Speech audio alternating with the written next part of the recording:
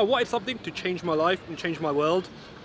This has done it. This is actually, this is honestly right, this is wicked. Hey guys, welcome to the channel. In today's video, I am in Birmingham. I've been meaning to come here for ages.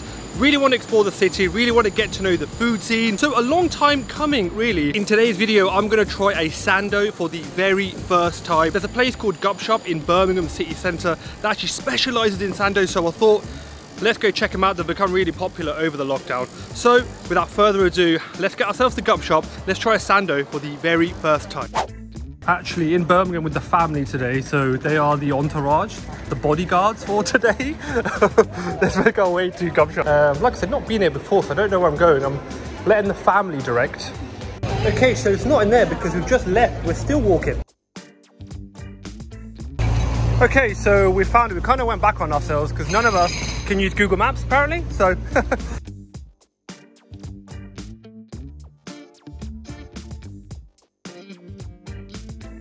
Alright guys, so what I'm going to do is I've ordered the food. They give you a ticket number. I've gone for a couple of Sandos that I think sound good. I've gone for like an authentic sort of katsu one, which is quite popular in Japan.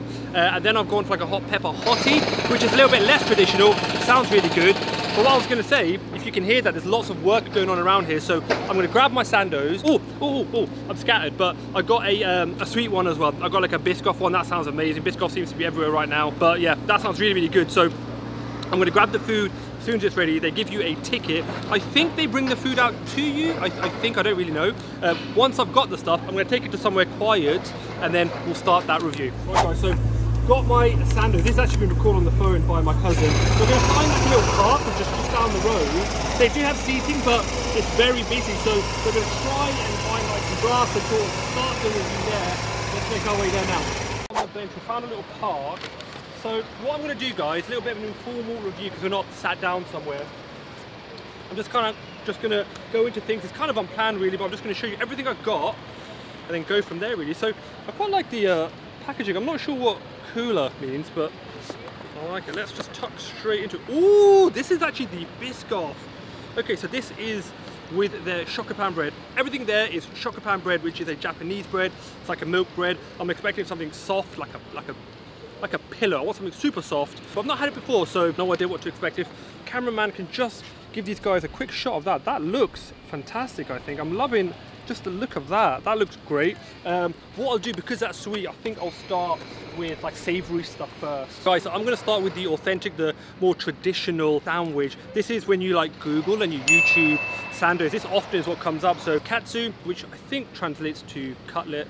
I was going to go to Japan like a year ago and I did loads of research. I think that's what that means. But essentially, it's a breaded piece of chicken. It's in the actual bread itself. So I'm going to kind of rip it apart and just show you guys what we're working with. I can tell already it's like super soft. Just holding it, it's really, really soft, which is kind of what I wanted, kind of what I expected. But it's got some cabbage in there and it's got a couple of sauces. So let's try it.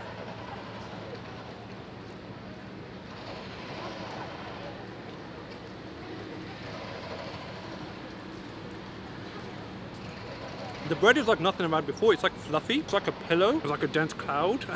The sauces are fantastic. That is an absolutely delicious sandwich. I think what I would do, put a little bit more chicken in there. I think the chicken fillet needs to be bigger just to get the bread to meat ratio down. Really tasty. I think the meat ratio could be slightly better. I think slightly more meat for sure. Okay, so the next one is the, oh, nope, got the wrong one. That's dessert. Haha, here we go. Next one is called this is a hottie, which is still the same bread, but I think what they do is actually put a bit of butter on it and actually put it on the griddle, which sounds amazing. Kind of like a dali bread, if you guys have had that. If you know, you know. This is the hot pepper chicken one. Oh, that looks good. There's more meat in that. So if you guys get a good look at that, I think that looks pretty darn good to me. This is probably less authentic, I would say, but that's good. I like fusion. I like change. I like changing things for the better, so why not? I like a little bit of experimentation.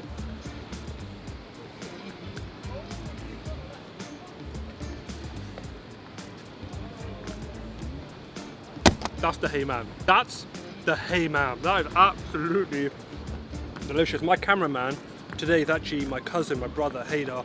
He's gonna try this as soon as I finish this segment. He needs to try this. This is like, I wanted something to change my life and change my world. This has done it. This is actually, This honestly, right, this is wicked. You guys have to try this. This is amazing. The meat, fantastic. They've got some sauces in there, some cheese. I like that they've actually griddled the sandwich. It gives it a bit of texture. Whilst I like the softness of the Shokupan, putting a little bit of butter and actually putting it on a griddle just gives it a little bit of bite, a little bit of texture.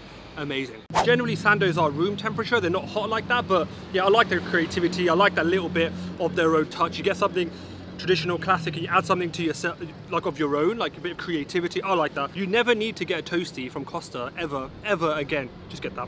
Right, next one. This is going to be, I can already tell, this is going to be a flavor bomb. Firstly, look at the thickness of that. Look at the thickness. That's absolutely massive. They've got a ton of Biscoff, and I hope the actual bread itself takes a bit of the Biscoff and it kind of seeps through. That looks great. That looks really good.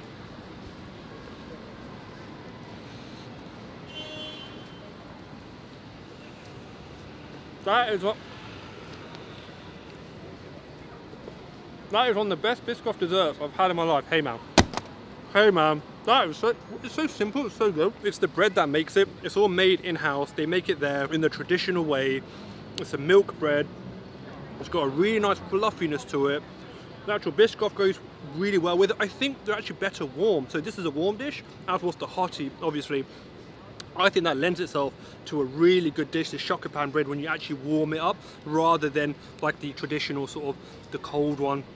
This, guys, is unreal. If you like Biscoff and you're human, you need to try this. Absolutely delicious. Guys, if you're in Birmingham, if you're visiting, or if you live here, this is an absolute must. It looks like a lot of Biscoff, but honestly, there's so much bread, the ratio is absolutely perfect.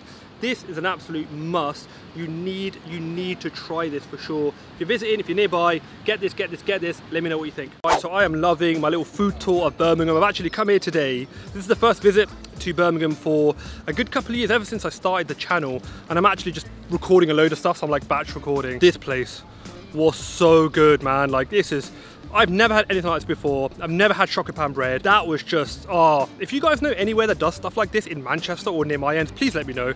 If not, I'm just gonna have to like move to Birmingham. So yeah, highly recommend that place. If you like this kind of content, you like these kind of videos, I've got a ton on my channel, so do check them out. Like, because that helps me, helps YouTube, or helps me to help you. It helps me by telling YouTube, sorry, I normally do this in one take, so my brain is just, I've got Biscoff head right now. I'm not thinking straight, so like this video, it'll give me some exposure onto YouTube. And if you want to see more, make sure to subscribe, because then that way when I do release something, it goes into your subscription box. So guys, that does take me to the end of my video. If you want to see more content, there should be a box somewhere on the screen. Click on that, that will take you to another video. But other than that, guys, that takes me right until the end. See you in the next one. Like, share, comment, and subscribe. Bye.